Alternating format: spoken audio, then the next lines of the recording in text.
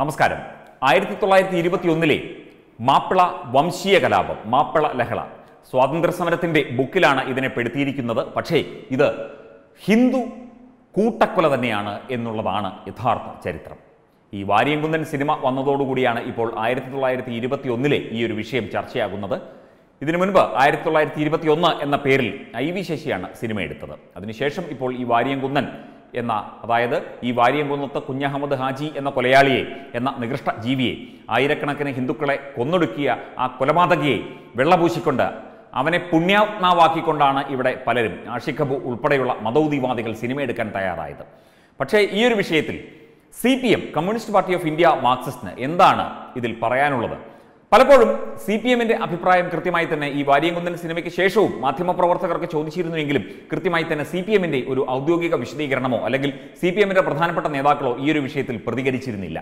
ആകെ പറഞ്ഞത് മുഖ്യമന്ത്രി പിണറായി വിജയനാണ്. വാർത്താ സമ്മേളനത്തിൽ അദ്ദേഹം പതിവ് നടത്താറുള്ള വാർത്താ സമ്മേളനത്തിൽ ചോദിച്ചപ്പോൾ ഒരു ഒഴുക്കൻ മട്ടിൽ വാരിയംകുന്നത്ത് കുഞ്ഞഹമ്മദ് ഹാജി വലിയ ഒരു പടനായകനായിരുന്നു എന്ന ഒരു അഭിപ്രായമാണ് നടത്തിയത്. വലിയ പടനായകനായിരുന്നു, വലിയ യുദ്ധകൊതിയനായിരുന്നു എന്ന് പറയുകയായിരുന്നു കുറച്ചുകൂടെ നല്ലത്. പടനായകൻ എന്ന് പറഞ്ഞു കഴിഞ്ഞാൽ ഹൈന്ദവ സമൂഹത്തിനെതിരെയും ഹൈന്ദവ സംസ്കാരത്തിനെതിരെയും പടനയിച്ച പടനായകൻ എന്നാണോ മുഖ്യമന്ത്രി ഉദ്ദേശിച്ചത് എന്ന് നമുക്കറിയില്ല. എന്തായാലും ആയിരക്കണക്കിന് പേരെ കൊന്നൊടുക്കിയ ഒരു പടത്തലവനായിരുന്നു ഇവൻ, ഈ വാരിയംകുന്നത്ത് കുഞ്ഞഹമ്മദ് ഹാജി എന്ന പിശാച് എന്നുള്ള കാര്യം സത്യം. പക്ഷേ CPM ഇപ്പോൾ ചിന്തിക്കുന്നത് എന്താണ്? നമുക്കൊന്ന് നോക്കാം.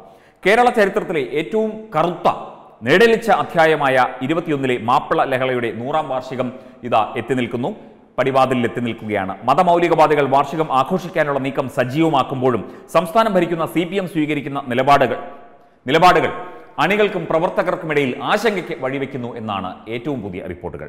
മാപ്പിള ലഹള സ്വാതന്ത്ര്യ സമരത്തിന്റെ ഭാഗമല്ലെന്നും കരുതിക്കൂട്ടിയ വർഗീയ കലാപമാണെന്നും ചരിത്രകാരന്മാർ വ്യക്തമാക്കുമ്പോഴും EMSന്റെ കാർഷിക വിപ്ലവം എന്ന നിലപാടിൽ ഉറച്ചു നിൽക്കുകയാണ് ഇപ്പോഴും CPM. ഈ EMS ആണ് മലപ്പുറത്ത് നിന്നും വാലും ചുരുട്ടി ഓടിയത്. ഏതോ ട്രോള് കണ്ടു, ഇതിനു മുൻപും ഞാൻ പറഞ്ഞതാണെന്ന് തോന്നുന്നു. ഇപ്പോൾ EMS നമ്പൂതിരിപ്പാട് എന്ന് പറയുന്നു. അവിടെ ഓടിപ്പോകാതെ അവിടെ തന്നെ നിന്നിരുന്നെങ്കിൽ വല്ല അഹമ്മദ് കുട്ടി ഹാജിയാരോ വല്ല അങ്ങനത്തെ ഏതെങ്കിലും ഹാജിയാരോ വല്ലതുമായി മാറി ഇപ്പോൾ നമുക്ക് EMSനെ കാണാമായിരുന്നു എന്നൊക്കെ ചില ട്രോളുകൾ കണ്ടു. അതിപ്പോൾ EMSന്റെ കാര്യം പറഞ്ഞതുകൊണ്ട് സൂചിപ്പിച്ചു എന്ന് മാത്രമേ ഉള്ളൂ. മാപ്പിള ലഹളയെ മലബാർ കലാപം എന്ന പേരിൽ പാഠപുസ്തകങ്ങളിൽ നിറച്ചാലും പാർട്ടി പത്രത്തിലൂടെ ന്യായീകരിച്ചാലും സത്യമറിയുന്ന ആരും വിശ്വസിക്കില്ല എന്നാണ് മലപ്പുറത്തെ ചില പ്രാദേശിക CPM നേതാക്കളുടെ അഭിപ്രായം. അല്ലെങ്കിലും ഈ അണികൾ, ഹൈന്ദവരായിട്ടുള്ള അണികളെയൊക്കെ പാർശ്വവൽക്കരിച്ച് അവരെ മാറ്റി നിർത്തിക്കൊണ്ട് അവരുടെ അഭിപ്രായത്തിനൊന്നും ഒരു വിലയും കൊടുക്കാതെ ഇതുപോലെ തന്നെ ഈ മതത്തെ മാത്രം കൂട്ടുപിടിച്ചുകൊണ്ടുള്ള ചില അണികളെ പ്രീണിപ്പിക്കുന്ന ഒരു നയമാണ് CPM കരുതിപ്പോരുന്നത്. കാരണം ഹൈന്ദവർ, നമുക്കറിയാം, ഈഴവ സമുദായത്തിൽ ഒരു വിഭാഗം മുഴുവൻ CPMന് എത്രയോ കാലങ്ങളായി വോട്ട് ചെയ്യുന്നവരാണ്. അങ്ങനെ ഹൈന്ദവരിൽ തന്നെ എല്ലാ സമുദായത്തിലും, നായർ സമുദായത്തിലും മറ്റ് സമുദായങ്ങളിലുമൊക്കെ ഉണ്ട്. ബ്രാഹ്മണ സമുദായങ്ങളിൽ വരെ CPMന് കാലങ്ങളായി വോട്ട് ചെയ്യുന്നവരുണ്ട്. നമുക്കറിയാം, വ്യക്തമായിട്ട് തന്നെ വ്യക്തിപരമായി അറിയാവുന്ന കാര്യമാണ്. പക്ഷേ അവരൊക്കെ അരിവാൾ കണ്ടാൽ പോയി കുത്തിക്കോളും, ആര് നിന്നാലും ശരി, എന്തു വന്നാലും ശരി. പക്ഷേ മറ്റുള്ളവരെ സുഖിപ്പിച്ച് അവരെ ചക്കരെ, തേനെ, പാലേ എന്ന് വിളിച്ച് അവർക്ക് വേണ്ടതൊക്കെ ഒന്ന് ചോദിച്ചാൽ 9 കൊടുത്ത് മറ്റു മതക്കാരെയൊക്കെ ന്യൂനപക്ഷം എന്ന പേരിൽ അവരെയൊക്കെ ഉള്ളം കയ്യിൽ എടുത്തുകൊണ്ട് നടന്നെങ്കിൽ മാത്രമേ അവർ വോട്ട് ചെയ്യൂ എന്നുള്ള ഒരു ധാരണയാണ് CPMനുള്ളത്. അത് ഇവിടുത്തെ ഹിന്ദു സഖാക്കന്മാരായ മണ്ടശിരോമണികൾക്ക് ഇതുവരെ മനസ്സിലായിട്ടില്ല. ചിലർക്കൊക്കെ മനസ്സിലായി തുടങ്ങിയിട്ടുണ്ട്. അതുകൊണ്ടാണ് ഇങ്ങനെയുള്ള ചില പ്രതികരണങ്ങളെങ്കിലും CPM പ്രവർത്തകരുടെ ഭാഗത്തു നിന്നും ഉണ്ടാകുന്നത്. ഭീകരരെ വെള്ളപൂശുന്ന പാർട്ടിയുടെ നിലപാട് ഏറെ ബുദ്ധിമുട്ടിലാക്കിയിരിക്കുന്നത് ഇത് പ്രാദേശിക CPM നേതാക്കളെയാണ്. 2021 100ാം വാർഷികത്തിൽ വീണ്ടും ഒരു വർഗീയ ലഹള നടക്കുമോ എന്ന ഭീതിയിലാണ് CPM അനുഭാവികൾ അടക്കമുള്ള ഹിന്ദുക്കൾ. CPIയുടെ പോഷക സംഘടനയായ യുവകലാ സാഹിതി അടക്കം മാപ്പിള ലഹള 100% വർഗീയ കലാപമായിരുന്നുവെന്നും ഹിന്ദുക്കൾ ക്രൂരമായി വേട്ടയാടപ്പെട്ടിരുന്നു എന്നും തുറന്ന് പറഞ്ഞതുമാണ്. ലഹളയ്ക്ക് നേതൃത്വം നൽകിയ വാരിയംകുന്നത്ത് കുഞ്ഞഹമ്മദ് ഹാജിയെ കേന്ദ്ര കഥാപാത്രമാക്കി ഇടത് മതൗതി സഹയാത്രികൻ ആഷിഖ് അബു സിനിമ പ്രഖ്യാപിച്ചതോടെയാണ് ഈ ഒരു വിഷയം വീണ്ടും ചർച്ചയാകുന്നത്. മാത്രമല്ല, വാർഷികാഘോഷത്തിന്റെ ഭാഗമായി മലപ്പുറം ജില്ലയുടെ വിവിധ ഭാഗങ്ങളിൽ പോപ്പുലർ ഫ്രണ്ട് പോലുള്ള സംഘടനകൾ ആയുധ പരിശീലനം ആരംഭിച്ചതായി നേരത്തെ രഹസ്യാന്വേഷണ വിഭാഗവും കണ്ടെത്തിയിട്ടുണ്ട്. ഇത് മറ്റൊരു വർഗീയ കലാപത്തിന് അല്ലെങ്കിൽ മറ്റൊരു ഹിന്ദു കൂട്ടക്കൊലയ്ക്ക് ഇതുപോലെയുള്ള മതഭീകര സംഘടനകൾ ഒരുങ്ങുന്നതായുള്ള ഒരു സൂചന കൂടിയാണ്. അതിന് CPMും അതുപോലെ തന്നെ ഇടതുപക്ഷ വാദികളുമൊക്കെ കൂട്ടുനിൽക്കുകയാണോ? സാധാരണക്കാർ ചോദിക്കുന്ന ഒരു ചോദ്യമാണ്.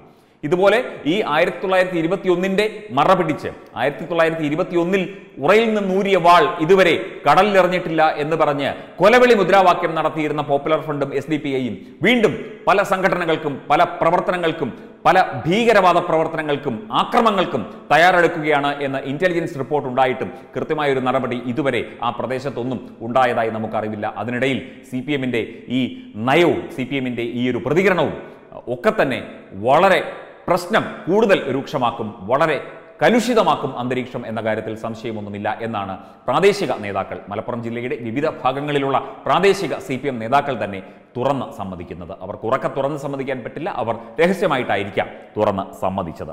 മലപ്പുറം നഗരസഭയുടെ നിയന്ത്രണത്തിലുള്ള ടൗൺ ഹാളിന് ഹിന്ദു കൂട്ടക്കൊലയ്ക്ക് നേതൃത്വം നൽകിയ വാര്യംകുന്നന്റെ പേര് നൽകിയപ്പോൾ വാക്കുകൾ കൊണ്ടുപോലും എതിർപ്പ് പ്രകടിപ്പിക്കാൻ CPM അന്ന് ശ്രമിച്ചില്ല. CPMൽ നിന്ന് മതേതര പട്ടം ചാർത്തിക്കിട്ടിയ മുസ്ലിം ലീഗാണ് കാലങ്ങളായി നഗരസഭ ഭരിക്കുന്നത്. മലപ്പുറം നഗരസഭയുടെ ടൗൺ ഹാളിന്റെ പേര് വാര്യംകുന്നത്ത് അഹമ്മദ് ഹാജി ഹാൾ എന്നോ മറ്റാണ്, നമ്മൾ കണ്ടിട്ടില്ല. വാര്യംകുന്നനെ നിയമസഭയിൽ ഏറ്റവും കൂടുതൽ ന്യായീകരിച്ചതും CPMന്റെ ജനപ്രതിനിധികളാണ്. മലപ്പുറം സ്വദേശിയും തൃപ്പൂണിത്തറ MLAയുമായ M സ്വരാജ് നിയമസഭയിൽ വാര്യംകുന്നനെ സ്വാതന്ത്ര്യസമര സേനാനിയായി വാഴ്ത്തിപ്പാടി. ഈ വീഡിയോ മതമൗലികവാദികൾ സമൂഹമാധ്യമങ്ങളിലൂടെ വ്യാപകമായി പ്രചരിപ്പിച്ചു. മാപ്പിള ലഹള എന്ന വർഗീയ കലാപത്തിൽ ജീവനും സ്വത്തും നഷ്ടപ്പെട്ട ഏറനാട്ടിലെയും വള്ളുവനാട്ടിലെയും ഹിന്ദുക്കളുടെ പിൻതലമുറക്കാർ 2021 100ാം വാർഷികാഘോഷങ്ങളെ ഭയത്തോടെയാണ് അവർ ഇപ്പോൾ നോക്കിയിരിക്കുന്നത്.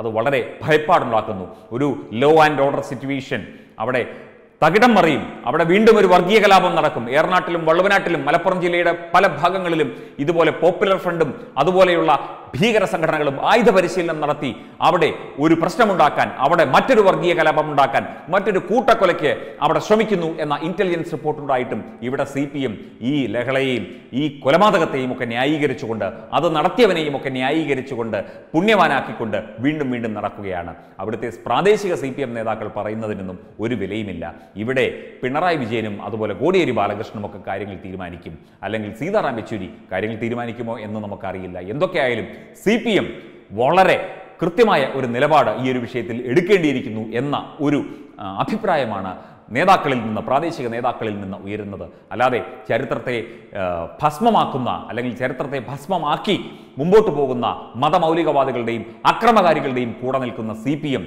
ശരിക്കും പറഞ്ഞു കഴിഞ്ഞാൽ മലപ്പുറം ജില്ലയിലെ CPMകാർക്ക് തന്നെ വലിയ തലവേദനയായിരിക്കുകയാണ് എന്നാണ് പുറത്തുവരുന്ന റിപ്പോർട്ടുകൾ. എന്തായാലും ഈ ബഹളവും പ്രശ്നങ്ങളും അതുപോലെ തന്നെ അക്രമങ്ങളും ഒന്നും ഉണ്ടാകാതിരിക്കാൻ വളരെ ജാഗ്രതയോടെ നിൽക്കേണ്ട സമയമാണ് ഇത്. പോലീസും ഇന്റലിജൻസും അതുപോലെയുള്ള പ്രവർത്തനങ്ങളൊക്കെ തന്നെ കൃത്യമായി ആ പ്രദേശങ്ങളിൽ ഏകോപിപ്പിക്കേണ്ട സമയം അതിക്രമിച്ചിരിക്കുന്നു. എന്നിട്ടും CPM വെറും വഴുകപ്പരുവത്തിൽ എന്തെങ്കിലുമൊക്കെ അഭിപ്രായം പറഞ്ഞ് M സ്വരാജ് ഈ വാര്യംകുന്നനെയൊക്കെ ന്യായീകരിച്ച് മുഖ്യമന്ത്രി ഇയാളെ പടത്തലവനാക്കിയും ഒക്കെ മുമ്പോട്ട് പോവുകയാണ്. വളരെ പ്രധാനപ്പെട്ട ഒരു വിഷയത്തിൽ ഇത്രയും നിസ്സംഗമായ ഭാവം CPMും CPMന്റെ നേതാക്കളും പുലർത്തുന്നത് വെറും പ്രീണനം മാത്രമാണ്.